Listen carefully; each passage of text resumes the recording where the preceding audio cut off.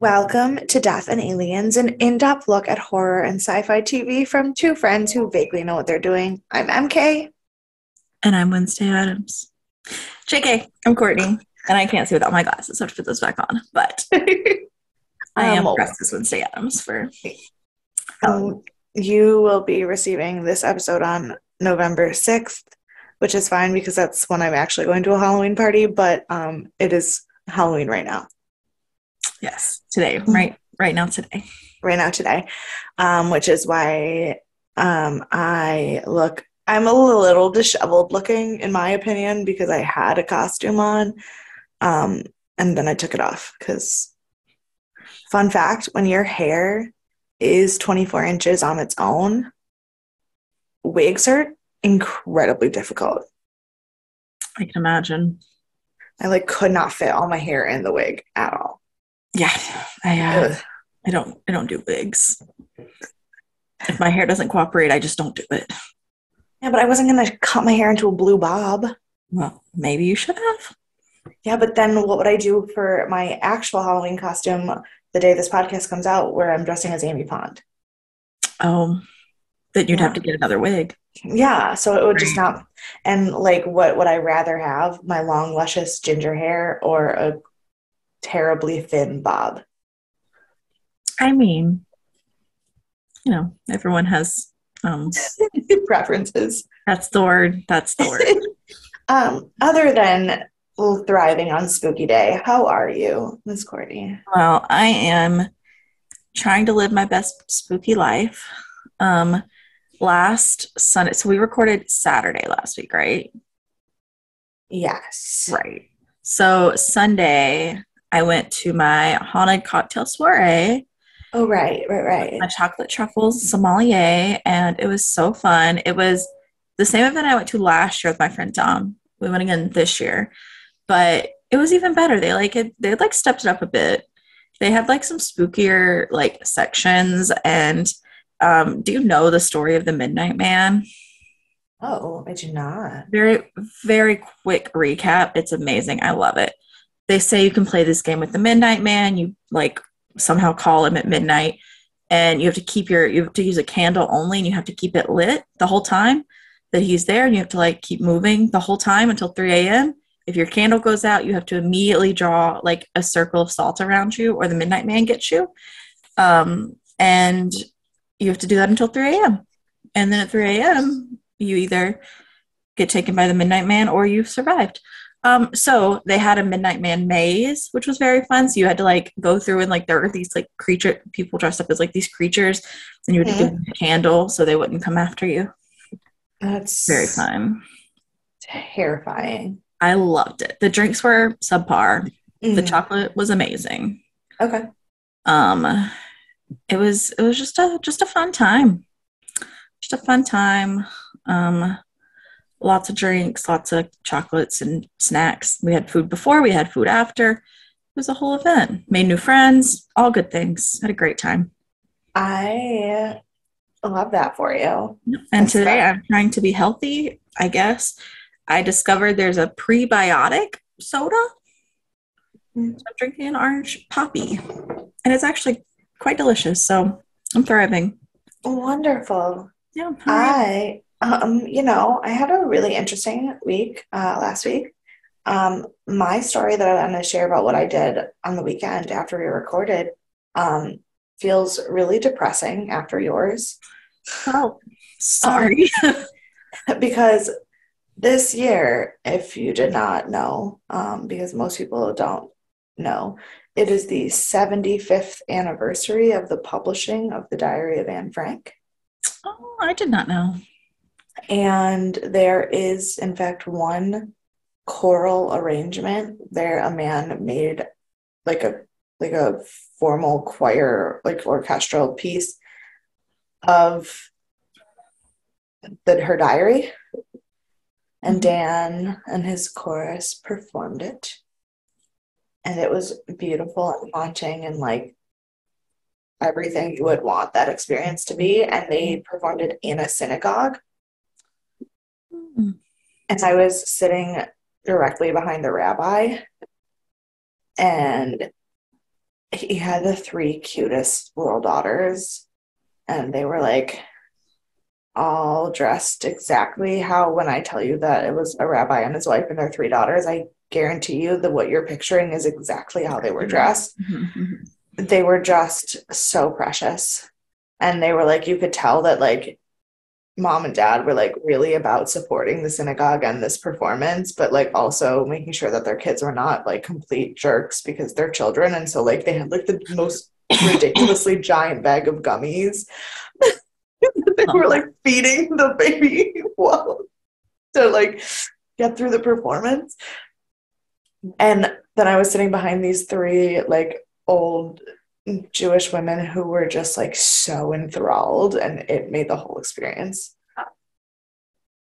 It was beautiful, but it was like not exciting and happy. It was just beautiful. Oh, but that's lovely. Yeah. I like it. And then I don't know if I was stressed out enough when we recorded about how I was gonna quit being a drama teacher and directing plays, and just I was done and I hated children, because by the time Monday happened, I was literally like, okay, done. I'm just not gonna do it. Like we literally were like, hey, principal, can we not have a play on Wednesday? It was Well, this time last week when we were recording, we were talking about how excited you were about your Edgar Allan Poe plays and how well, here's the thing. exciting the kids were making it. Yeah, I don't know what I was smoking when I said that, because that wasn't true. The kids, they suck. Then, okay, to be fair, the show actually turned out really well. It was last Wednesday. It was wonderful. All of the parents loved it. The kids worked really hard. The day of, I don't know what they did for the last 6 weeks before the day of, but like on the day of, they worked really hard.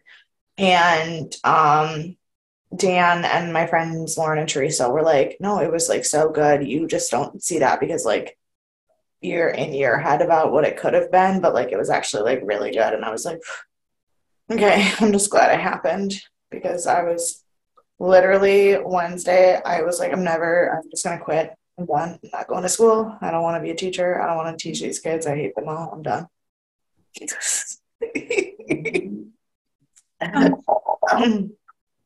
Today I feel the same way, but it's because we had a half day for Halloween and we did nothing but watch Monsters Inc. and eat sugar, and like I that is a lot for me. That is a lot, but that also sounds lovely. That sounds like what I wanted to do today. Yeah, I wanted to sleep. Yeah, I wanted to do that too. Because I don't know if you know, but the primetime Sunday night football game last night was the Bills game. So the fact that I then had to work this morning seemed criminal, and I think that it should be like a federal holiday that if the Bills play a night game, there is no work the next day. I'm okay with that. Yeah. I was predicted to win by like 60 points. And we have one more game, and I'm pretty sure I'm going to lose this week in fantasy. No. Because Kamara really showed out, did really well this week. Like, he remembered how to play football. Real good time for us, the Saints. Yeah. But then McCaffrey did. And Josh Allen only got me 20 points when he normally gets me more than that. Yeah, and it was a rough game. But, you know, who didn't get, like, no points is the other Bills player, Diggs. Is that his name? Stephon Diggs? Yeah. Yeah. He had a touchdown. Yeah, and that's who Dom had. Oh. Yeah. Oh, I'm so sorry. So it's been, we both have one player left, but he has 160 and I have 130. And I'm a little salty about it. I'm so sorry. The Saints even got 14 points for their defense this week, which is like, normally they get like 3 points. So I was like, everything is doing so well. And then the Bills. Football. It's distressing me. Go back to spooky. Okay. Well, speaking of things that are stressful, let's unstress with some spiritual affirmation. Why don't we? Okay.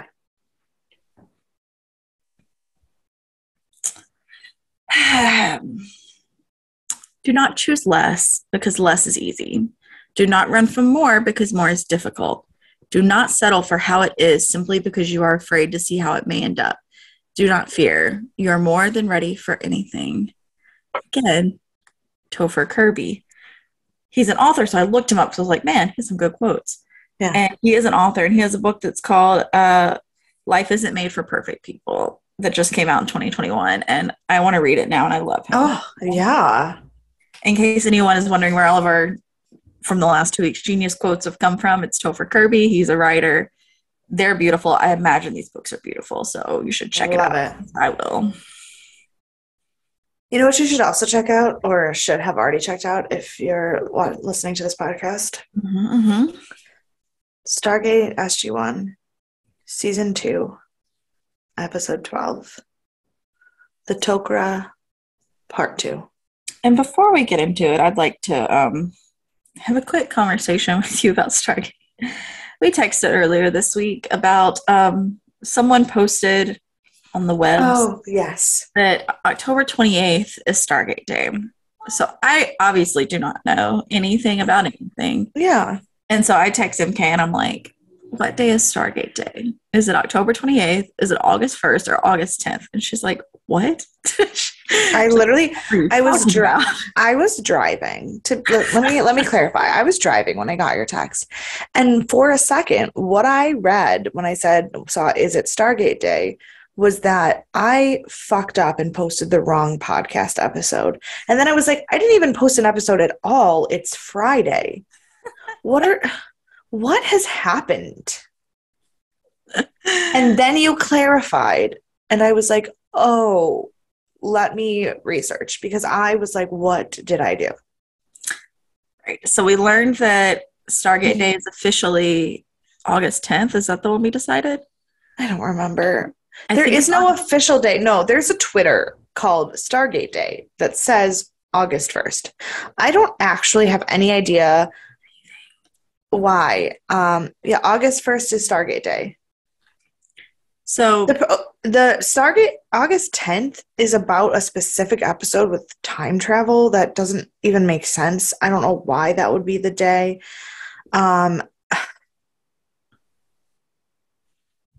Anyways, whatever day it is, we've missed it this year. Maybe by this time next year, we will have figured out what Stargate is, or created one ourselves. Who knows? Yeah. So many opportunities. But if you know of a Stargate Day that's like unofficial Stargate Day, let us know. Because we've had a confusing time with it. It has been something else. I think that most people are like leaning toward using the 28th just because it's the most, or October 28th, just because it's the most consistent, like single day that you can pinpoint instead of all the weird. Because the day the movie came out, right? Yes. Which, because it's not based on a book or anything, the day that the movie came out is kind of like the beginning of the concept. So that would be the most fair day. And that makes sense. Yeah. Tracks. So I say we should just decide that now. Okay, let's do it. Done. Next year on Thomas's third birthday, we will remember. Third. So old. Okay. I know, well, he just turned two days ago. We don't have to worry about it yet. He's so big. So but yeah, this episode came out on October 11th, 1998. And it was rated 8.3 stars. Yeah. The number one movie was Ants.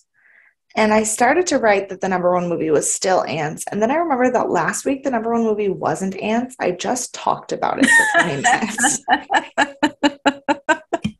Because the day it came out. The day it came out. Yes. But so by the next weekend, it has become the highest box office. Yeah. Gotcha. Yeah. The number one song is also new. It is called The First Night by Monica. I do not know it, no. I don't think I do. I know a different song by Monica that came out around that time.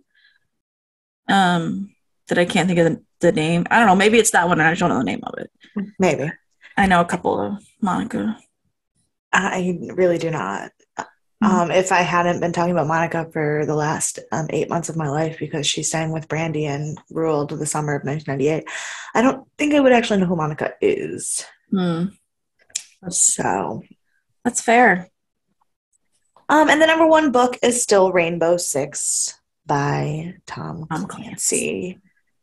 The only event that I could find that day, I didn't do a lot of research into because it depressed me, because there was a plane that was shot down over the DRC coming from Congo and killed like 41 people. And I was like, why?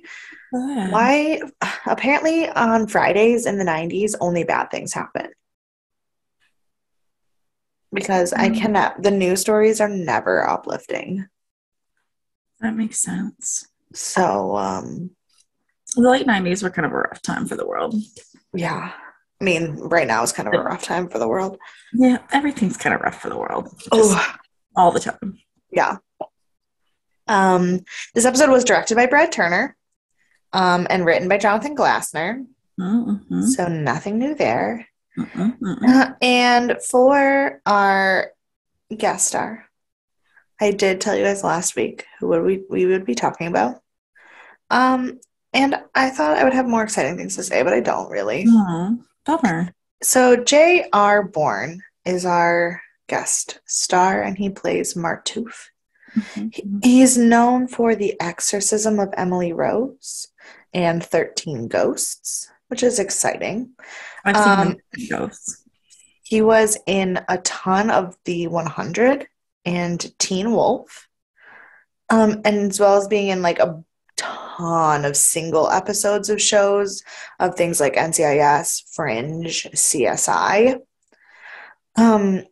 A tie-in to the podcast in a way, he does an absolute boatload of charity work specifically for kids with cystic fibrosis, because his niece was born with CF, and that ties into the podcast because Emma has CF in Bates Motel. Yes, okay. I was trying to figure out where your connection was, but but that's the only reason I feel like I've been doing any research about CF recently was because of Emma. So I was like, oh, I get it. Okay.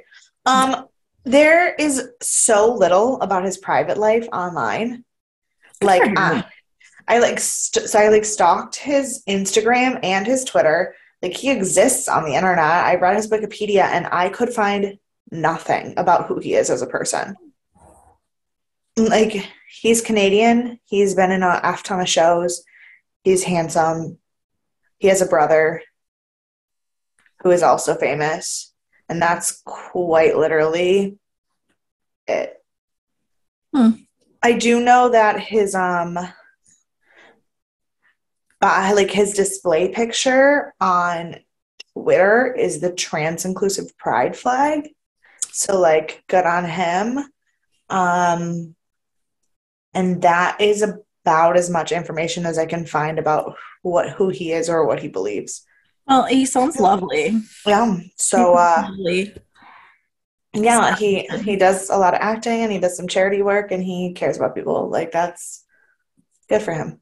That is enough. Well, because you brought him up last week, so I was really excited to like deep dive, and then I was like, I am diving and into sand. There's nothing to dive here. He's just like done a lot of shows. That's why I knew who he was.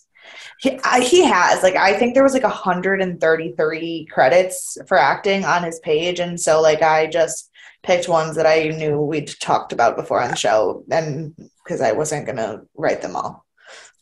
Yes, totally fair.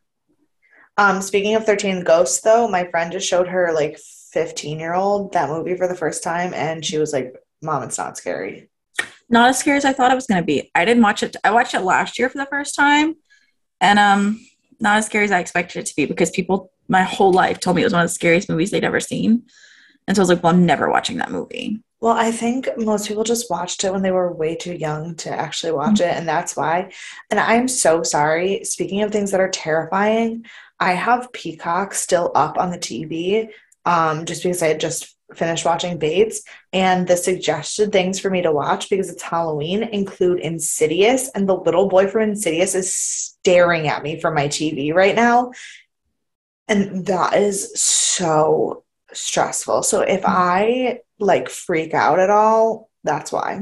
Insidious is the only movie that I have like, the only scary movie so far that I've like turned off. And I'm like, I can't watch this. I watched like 3 minutes of it and I was like, absolutely not. I think I watched about half of it, maybe. And it wasn't for me. No, It was very scary. Yeah, so that is J.R. Bourne. But like I said, this is a part 2. So we do get a previously on again, but at least this time it makes sense why we have a previously on. And it's just showing everything that happened in part 1 of this episode. The only thing that I found incredibly strange and unbecoming of the previously on was the fact that it was like narrated by Teal'c. And then right before the previously on ended, Teal'c was like, the story continues. And I was like, what? I didn't even like catch that. It was weird. I bet it was very weird while it was happening. Because I just I always like, I pay attention enough to the previously on usually. Yeah. I don't always like deep dive into it. Because I'm like, I already know what happened. I should like see kind of what they're talking about. Yeah, which makes sense. And to be fair, I would do more if it wasn't literally every clip from it was from the part 1. Like it wasn't like they gave you anything before the part 1 to like help you out. Like the previously last week had like 2 different episodes that I was taking things from, and so knowing which episodes they were was important. This was strictly part 1. Yep. So then we start in the Tok'ra home thing, and Jack is waiting, and Garshaw comes, and it's like, oh, I'm so sorry. It's like, you wanted to meet with me. And he and Daniel are like still trying to like figure out why they're going to be prisoners. And he was like, what is the real reason you won't make an alliance with us? And she's like, well, like, you don't have anything to give us. And then she's like, but actually, more importantly than you having nothing to give us, you are all so unwilling to become hosts for Selmak.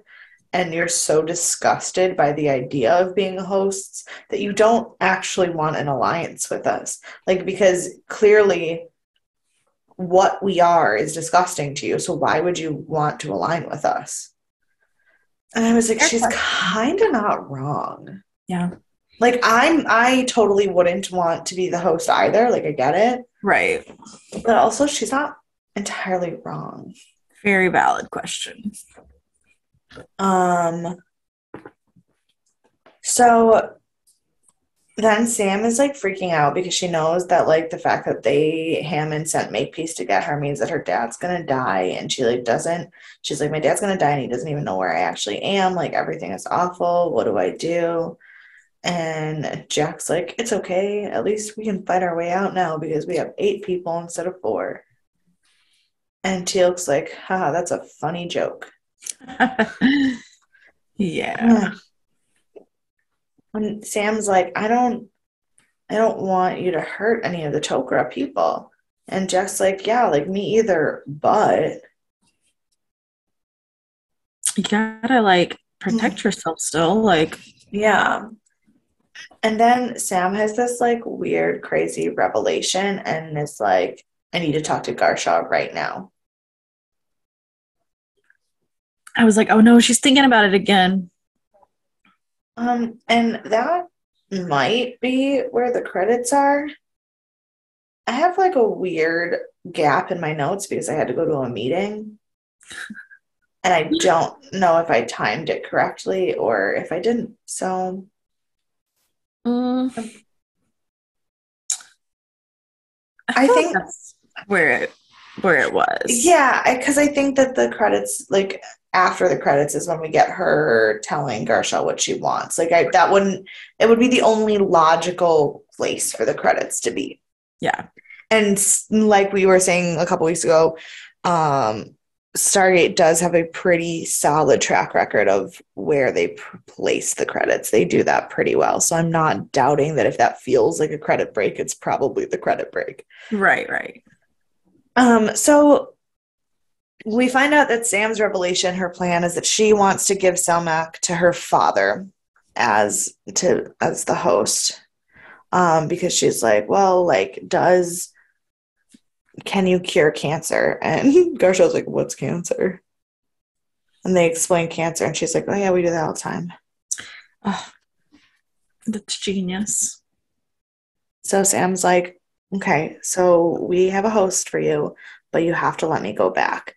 So Garsha agrees, but she's only sending Sam and Jack back, and she's going to keep everybody else there in order to kind of guarantee that they do actually come back, even if they don't get the host. Right. So they come back to SG1, and she's like, and Hammond's like, what happened? I thought I wanted just you to come back. And she's like, yeah, but we have a way to save my dad. And he was like, what? And she's like, we're going to give him a gold. And Hammond's like, I'm sorry, what? Like, I don't think so. That doesn't sound like the answer. Right. See, I'm missing some pieces here. And she's like, please just let me try this. You know, it's what my dad would want. And apparently she's correct, because he's like, okay, let's do it. Apparently they think about things exactly the same way. Yeah. So then we get a flash to the tunnel world where Martouf runs in panicked because someone has given their location to the system lords, and the Goa'uld are on their way. Ugh. So they begin an evacuation. Now, the way this was framed, it made it seem like they believed that Sam and Jack betrayed them. I didn't really feel that way when I was watching it. Because I think because we know that they didn't. But like the timing of it, the timing of the way it was shot, and the I see what you're saying, and the way that Martouf and Garsha interacted, because as the audience we know that that's not true, and because it like got squashed pretty quickly, it wasn't. But there was like almost this feeling of like Garsha questioned, like being like, well, shouldn't have let them go away, because now look, like that's what we get for trusting them at all, which I think is why later when she does trust them, it's like so big. Yeah, because I do think that this was purposely done at this moment as a like, maybe we can't trust them. That would make sense. And if that's the way they're trying to go, I wish that it had been clearer. Would have made it clearer. Like he would have made it either like a little more either straightforward or at least longer than 10 seconds. I don't know. Like, yeah, so I feel like that would have had a big effect, because we would have been like, oh no, we know they didn't do it, and we would have been more concerned. Right. And the way it is, they're like, everyone's leaving. Yeah. And I was concerned, but again, I also like watch these episodes slightly differently than you do. So like it probably didn't feel that way as when you're watching it more casually. Yeah. Which is sad.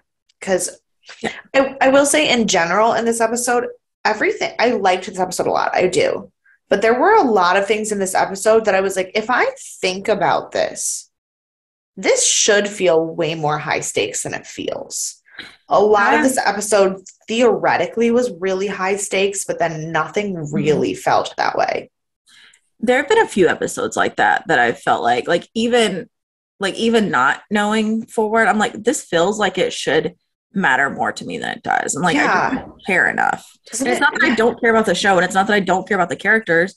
It's just like this particular moment, I don't care, and I'm pretty sure that's the one I'm supposed to care about. You know? Right. Yeah. No, and it was like, it just felt like I should be more concerned that this is going to work out the way I want it to, but I just kind of know it is. Right. Yeah. So then we go back to Earth. Sam goes to see her dad, and he's mad at Hammond for having recalled her. And um, Hammond was like, you asked to hear about her mission, so I figured she should be the one to tell you. And he's like, what about clearance? And Hammond is like, you got it now. And so Sam starts to tell him what she like does, and he's like, haha, funny joke. That's so great. And Hammond's like, no, dude, literally that's what she does. And she's like, and we're gonna cure your cancer. And he's like, what's the catch? She really held back the punchline on this. She really did. And it took her like 3 years to tell him what was going on. And then, yeah, it was like the most, I think that's part of the thing is like all these like high stakes situation are like bogged down with like weirdly like casual dialogue. Right. And like when he's like, what's the catch? And Hammond is like, just like, well, not gonna lie to you, it's a doozy. Yeah. That's how you describe taking a gold host. It's a doozy. I was perturbed. That is 1000% never the way I would have described it. No. And again, no. Sorry, my sweater, the sleeve came off and I'm trying to like detach the entirety of the sleeve without scissors and it's not working. So I'm just like playing with the strings. It's okay. I bought it for $7 on Shein. So like perfect. Yeah. So Sam tells her dad all about Stargate and clearly he agrees to go with them because the next shot is him at SGC. So like right. Didn't take much convincing, apparently. Yeah. And so they go through the gate and they get to this other planet and they're a little bit confused because there's nobody like out waiting for them. So then they go back in and they find everybody like scattering and panicking and running. And Daniel's like, yeah, we're just helping them evacuate. Very, very casually. God, the amount of things that are not casual that were taken so casually. I think this scene was the one that felt the most unnaturally casual to me. Yeah. I was like, okay, so like, you have to escape, but like, you've now been like, we don't trust you, but like, it's fine. We're going to let you go now because we're leaving and everyone's fine now. Like, it's like that was a really quick turnaround. Right. And also like, they know Sam has Jolinar's memories in her head. So like, this must be a planet they've never discussed before that they could just trust that she could go away. And also like, they've just been talking about all this time about like getting a host. And finally it's like, we're going to get a host. And they're like, we're just going to leave. Nah, we're not going to do anything else. Just going to go ahead and leave. Yeah. So, and then in another thing that's like super casual, they're like, okay, good talk team. Sam and Jacob, you go over here. We'll go over here. Break. Like there's not Goa'uld motherships coming for them. Like, right. Okay. That's where the missing like 1.7 stars is all of this. Like, absolutely. So Sam takes her father to Martouf and to get Salmak. Daniel, Teal'c, and Jack like discuss the Goa'uld and they're like, oh, yeah, how did they find us? I guess there must be a spy. And then Jack's just like, hey, you know those like TV ball things? And Teal'c's like, you mean the long range communication device? He's like, yeah, that thing. How big is that? He's like, I mean, it can be like the size of your hand. It's a walkie-talkie, basically. And he's like, cool, somebody has one. I was like, again, jumped to the correct answer way too fast. Right. I mean, to be fair, I was immediately like, oh yeah, that guy was sketchy. I remember we talked about that. Yeah. But you had nothing to think about this whole time except for how that one guy maybe might have been a little bit sketchy. Right. Okay, cool, I guess. Um, and so then Martooth, we go over to him and he asked Jacob to get to know Selma. And they make some really bad jokes back and forth. And then Sarush is like, I'm the one you should be talking to because I'm the one who knows the experience that you're about to go through, and like tells Jacob everything about Salmac, and Jacob agrees to be the host in a fairly um, drawn out scene that wasn't super necessary. It wasn't super necessary, but I did enjoy it. Oh no, I didn't hate it. It's just like it was hard to take notes about some of the scenes in this Yeah. episode because like they weren't they were important in terms of like the emotion, but not in terms of like the plot. Like the scene where Jacob went to go throw up, but then he was like, "Don't worry, Sam. Like it's not all this drama that's making me throw up. It's also the chemo. Like I'm dying." Like it was a cute, funny scene between the two of them, but like there was nothing that I could write about the plot having been affected by that scene at all. Right. Right. Um, so then we're going back and forth a little bit in this episode, and we go back to Daniel, Jack, and Teal'c, who go to Garshaw, and they're like, "We know that you have a spy, and we know who it is." And so Garshaw goes to confront Cordash, and he throws himself into the exploding tunnel, Yeah. which seems like a really excessively violent way to die. It does. It feels very extreme.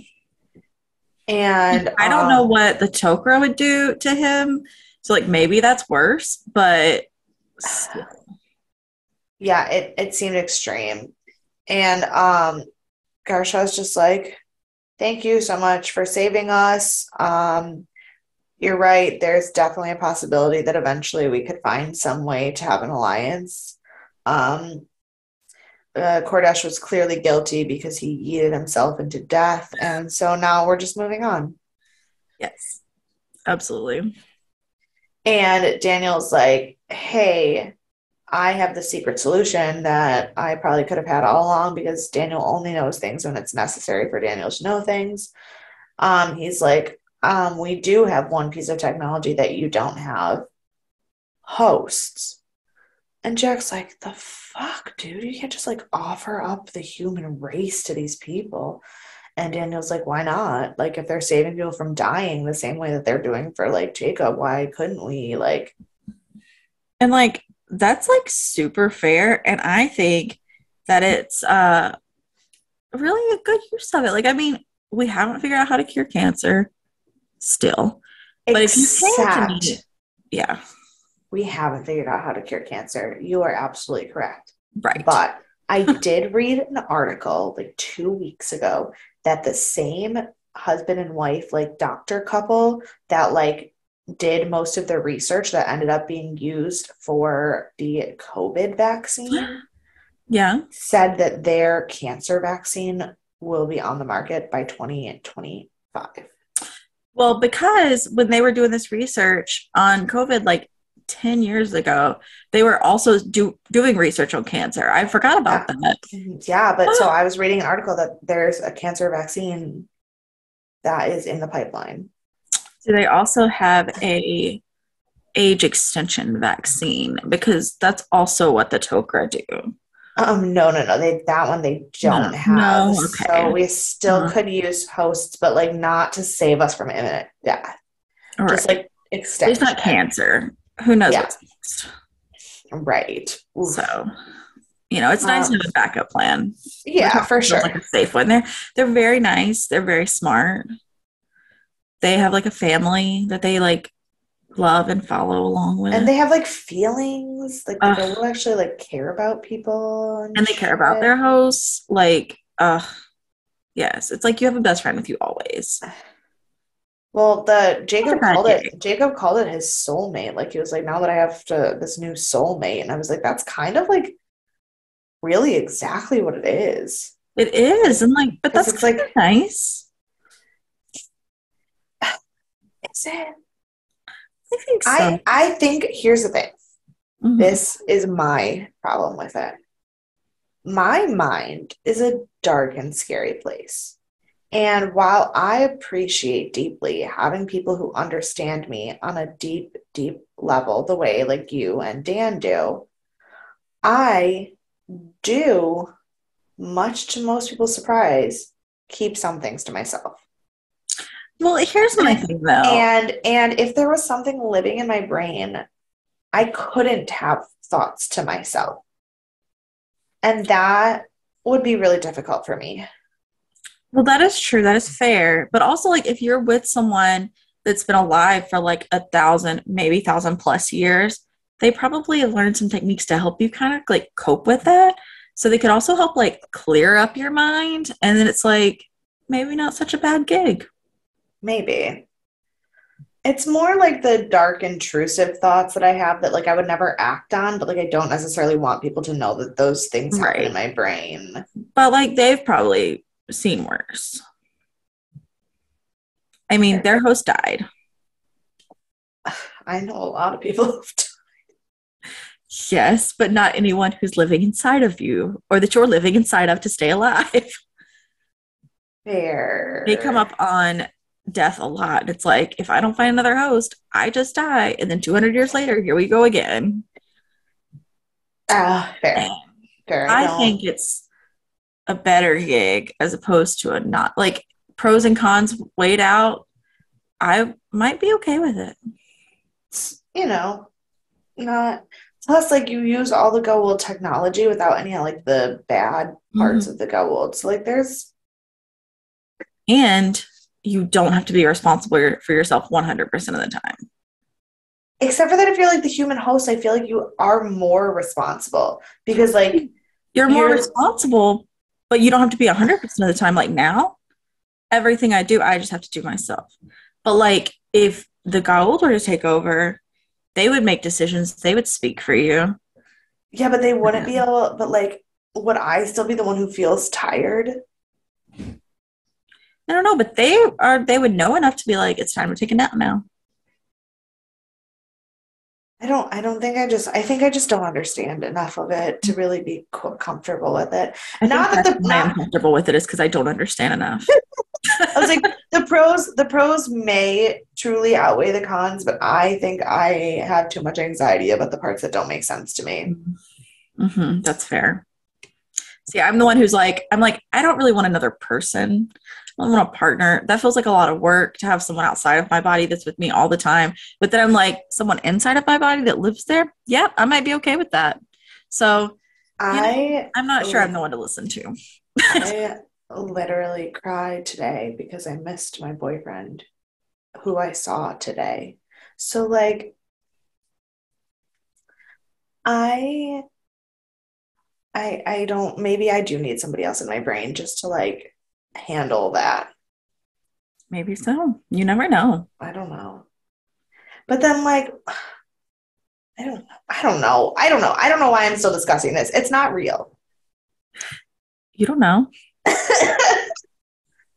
um Have you ever traveled to other planets? no, I have not. But If you don't Interplanet know, Janet has. She's a galaxy girl. well, maybe she hasn't been to these planets. She has not. No. So, Um Selmak decides that it can't be a one-way street. Jacob has agreed to be his host or her host, but like she's like, I have to spend the next 200 years with you also. Like, I get to interview absolutely. you, which is so fair. But she's like, okay, I've decided if I like you. And he's like, what's not to like? And she's like, well, are you a good person? And he's like, I'm gonna be real with you. It doesn't matter if I'm a good person or not. I'm like, that's a Because terrible argument. If you have to spend, I would not want to live with him. it's like it doesn't really matter if I'm a good person or not because I'm gonna die if I don't do this, and you're gonna die if you don't do this. So like there are probably things about both of us that aren't great. But what other choice do we have?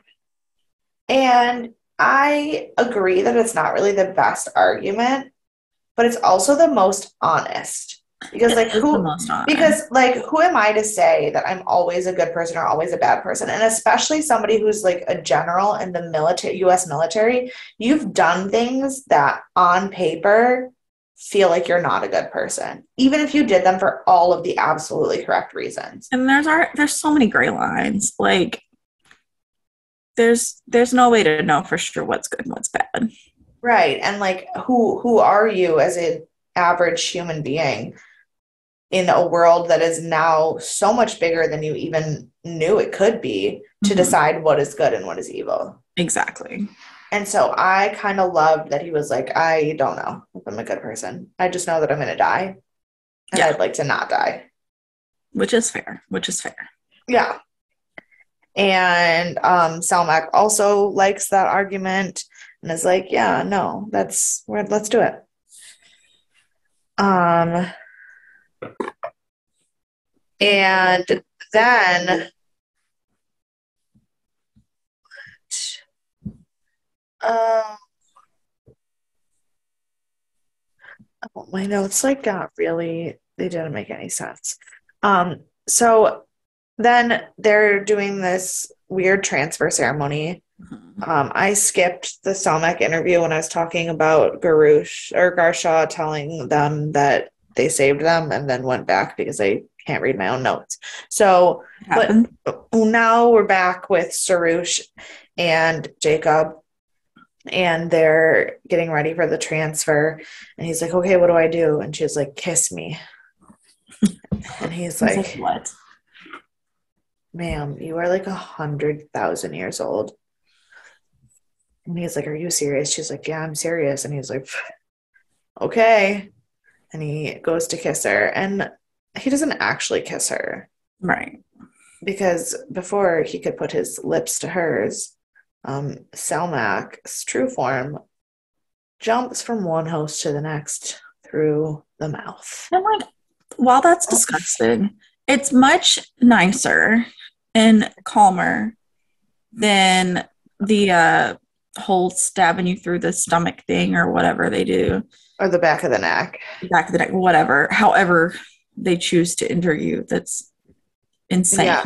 Well, and Martoof says that. He's like, yeah, like, the guy will do it through the back of the neck, which just leaves like an unnecessary and nasty scar.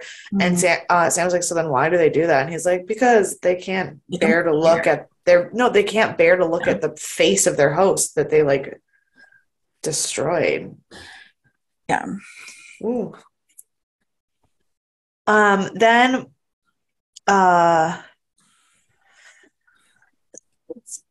Sarush dies, and the Gold are getting like super close, and they really have to leave. But Jacob and Selmac are not ready to move. Right. Then, in a weird twist of events that I didn't see coming, because again, I didn't believe that anything actually had stakes in this episode. Jack is like, Kadash was not actually in the same host body that Kadash was in before. I have found the real Kadash. Still spying on you. I think his name is Kordesh. It is probably Kordash. I don't. Okay. It is in fact Kordash. You're correct. I don't know. That's okay. That doesn't matter. He's dead again. So, in this host body too. And Garshaw's like, now this time I really can't argue that you like definitely have saved us. So they all go now to Sam and Martoof, and they're like, okay, time to go. And they're like, but we can't move Selmac yet. And then Garshaw's just like, okay, fine. Leave him there. Selmac knows where we're going, so he'll just find us when he wakes up. And Martouf's like, how about we like don't do that, and I will Right. stay here and make sure that he doesn't die from the Goa'uld. Like, why did we go through this whole thing just for him to die? Right. Yeah. And Sam's like, yeah, also my dad, definitely not leaving. Right. And Jack's like, no, but we have to. And Sam's like, Nah. no. So, I'm gonna stay here with my boyfriend, Martouf. yes. So Sam and her soulmate, Martouf, and her father stay there, and Mhm. everyone else leaves. And they go back up, and Garsha's worried that they're not going to have enough time to get to where the other Tok'ra are before the Goa'uld discover them, which is fair because there's literally Goa'uld ships in the air above Yeah. them. So they decide that they will go back to Earth and then go to their new planet from Earth so that the Goa'uld can't find the new planet. So Daniel starts to dial Earth, they get attacked, and they just make it just in time. And again, it didn't feel as high stakes as it should Right. with the timing of them like literally just missing being killed Yeah. by Goa'uld. And then Jacob wakes up. Salmak talks to Martouf. Jacob talks to Sam. Everything is hunky dory. His arthritis is gone. It's a big, bright, beautiful tomorrow. And they do the same thing where they go out and the gate is already activating and Goa'uld are coming in, but Sam is so smart and she dials it even faster than the Goa'uld could dial it, so now she can get out first, and they go home and they make it through just in time. And then they go there and everybody finds out that Salmak is safe and Jacob is safe and there's all these beautiful moments, and they decide that they're going to have to go to a new planet because the spies have probably already given the location of this planet away. So now no one an SG-1 will know where they are, but they will come back at some point, and Daniel gives them one of the weird chemical signature boxes, and Jacob and Sam have a beautiful moment, and then they go away. Yeah. And like I said, it wasn't bad. It just all felt so low stakes for something that wasn't low stakes. It was like such a beautiful episode, like emotion wise. Everything Yeah. moved so well. There's so much like that happened that was important. And it has prompted a couple of discussion points for me. We'll get to in a second. Okay. But it was so low stakes. And I was like, this was the second part of a 2-part episode that was supposed to be extremely high stakes. Yeah. I assumed it was supposed to be extremely high stakes. It was not. I Right. didn't feel that way at least. But it was good. I enjoyed it.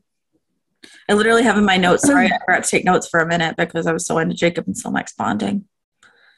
It was great. No, I loved it.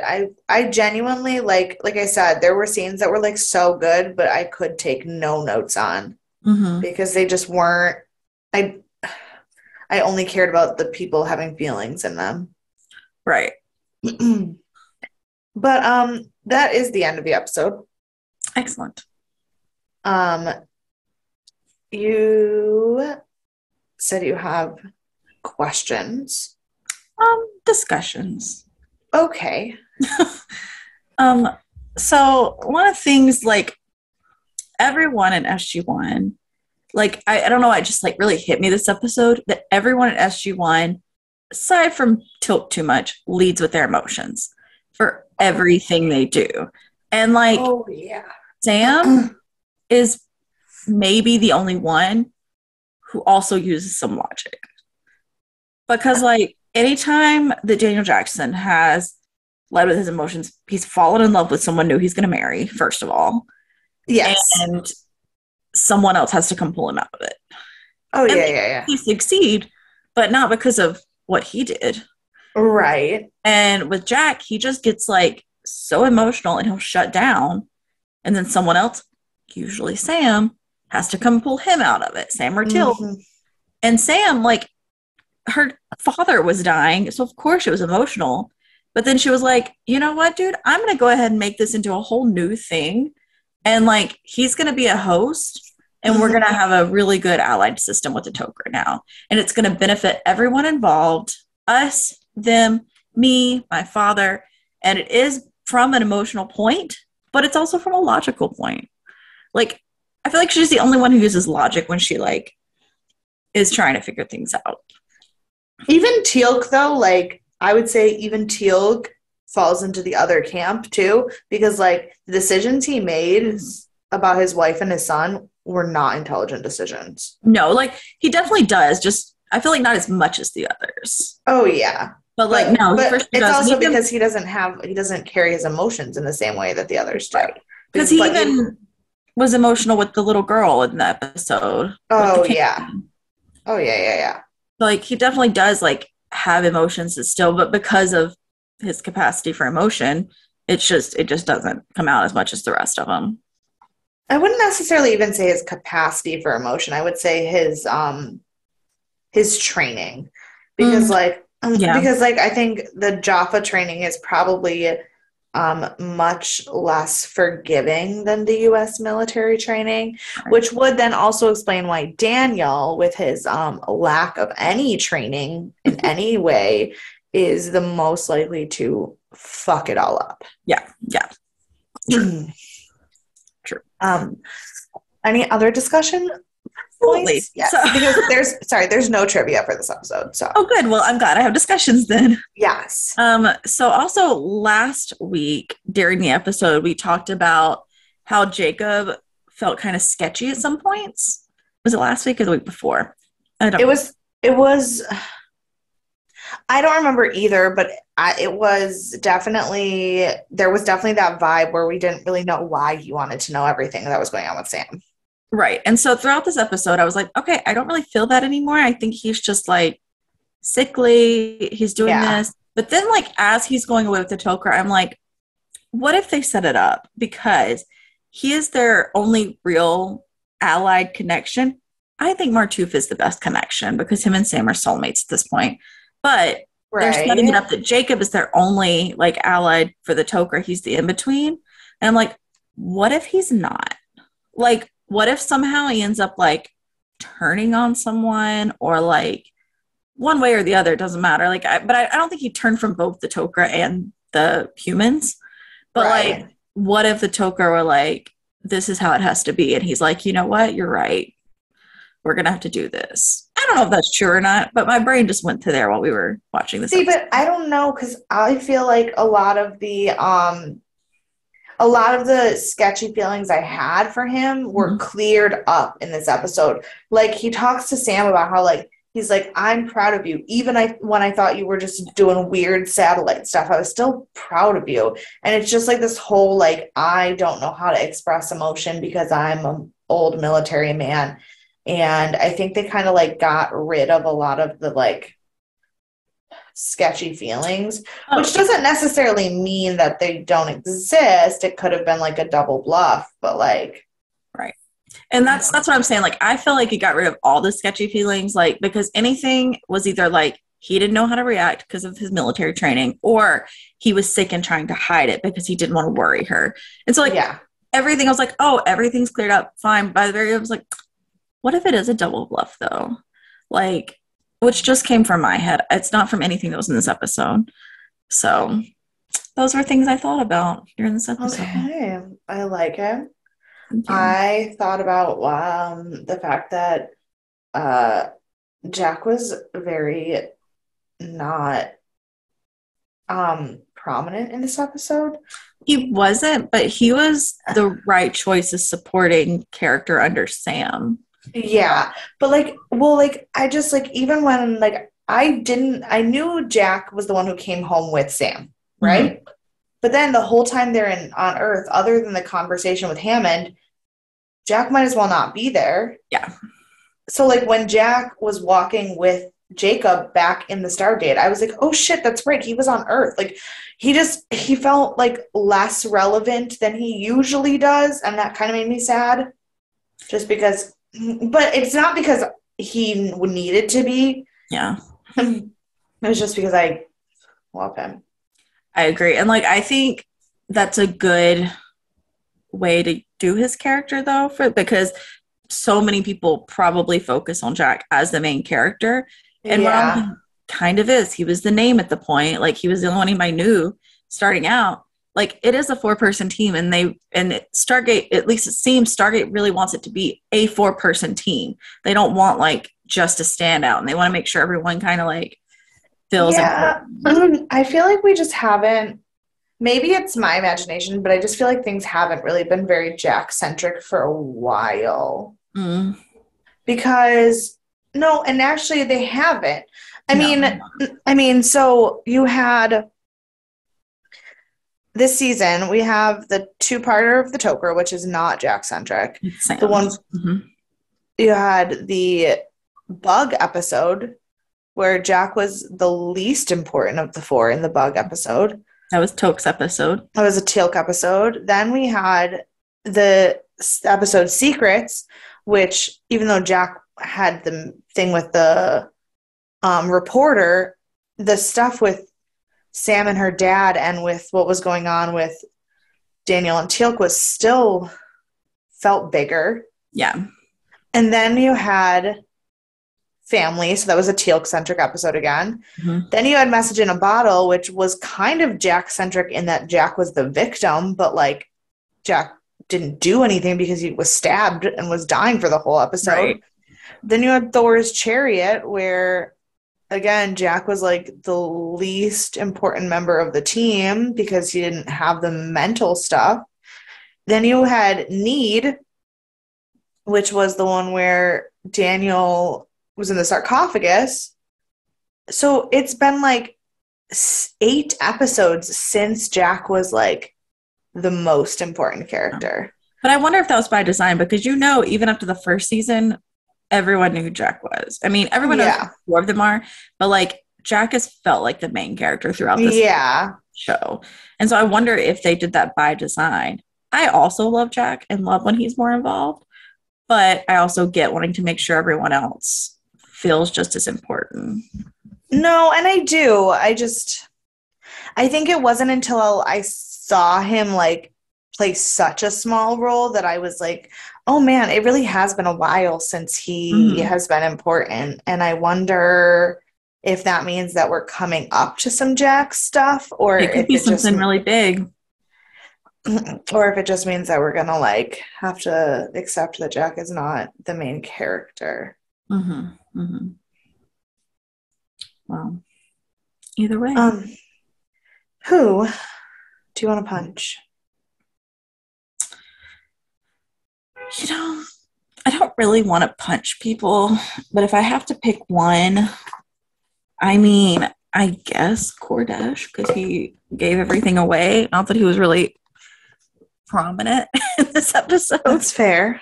But at the same time, because he gave everything away, they trusted SG-1 much faster. That's fair. So I guess I'm picking him. Okay. I'm going to pick Garshaw because she did redeem herself at the end, but she's a little bit frigid. And the ease with which she was going to leave Selmak to die after the trouble they went through to find a host just felt punchable to me. Fair. Who was your MVP? So this was more difficult for me. I think I'm gonna go with Martouf. That's who I would have gone with too. So he just kind of kept things together. He's very like stable and like is good in a crisis, but also like make sure everyone's protected. Like, yeah, I'm gonna go with Jacob for not for becoming the host, but for taking the world of learning that his daughter has secretly been part of fighting an alien revolution in a much better stride than most people would. Absolutely. His like calm and like coolness with this whole crazy situation, and then like apologizing to like Salmac for not fully having the difference between the gold and the Tok'ra down yet. And like, Right. I was like, that is just like a level of maturity and like chill that I don't think I will ever have. Yeah, I think he would have been the person I picked if I didn't pick Martooth. Yeah. So that's how I'm gonna go with that. Good way to go. Yeah. Um, well, that is the end of that episode. And because it's Stargate, my guess is that the next episode will have very little to do with anything that we've talked about for the last 4 weeks. Because that's usually how that goes. Yeah, I'm concerned that you're correct, especially because we're like basically halfway through the season. Because this season has 22 episodes, is that right? Yes. So we're one episode over halfway. Yeah. And so now they had their big climax. Now we're gonna have our lull. Yes, and I will say there are 2 more episodes before the next like weird time break. Okay, yeah. Yeah, because we talked about how weird time breaks. There's 2 more episodes like back to back in this season. I thought you meant like in the show, and I was like, I don't remember there being a weird time break. No, in real life. Yeah. No, yeah, and then there's also like later. So the next 2 episodes are both still in October, and then we get to the weird one where I don't actually know which episode is going to be which on IMDb because or on Netflix because the episode 15 aired a week after episode 16. Right. So I don't. We're in for it. Yeah, it's weird. Super weird. If you would be willing to become a host for the Tok'ra, please tell us why. And if you would not, also please tell us why. We need to make our pros and cons list. Yeah, this is a very intense debate that we're having only in our own heads. But we would love to hear your thoughts on it. I feel like I get so awkward when I try to end the podcast because I'm just like, I've run out of things to say. And it might be the most awkward thing ever. So if you have ideas on how to make that less awkward, you could also send those. That'd be great. And you can send all of that stuff to deathandaliens@gmail.com. You can follow us on all of the social media at Death and Aliens. And if you want to follow us and subscribe to our YouTube channel, that'd be super cool. We have 2 seasons left of Bates Motel, and then we are going to be picking our new horror show, and it's way easier to do a live stream through a YouTube channel, I believe, than how we tried to do it last time. But you have to have subscribers. So we're basically there, but it'd be really cool. We need, I think, 8 more subscribers to be allowed to live stream on YouTube. So if you listen to us on Spotify and you don't subscribe to us on YouTube, just subscribe there so that we have the number and you don't really even have to listen to us there. You don't have to do anything on YouTube. Just subscribe to us. You can follow me on all of the social media at EMKAY_superstar. And you can follow me at CECloud13. And we will see you on Thursday for the Thriller Thursday episode where we start the 4th season of Bates Motel. Yay! Yay! Bye!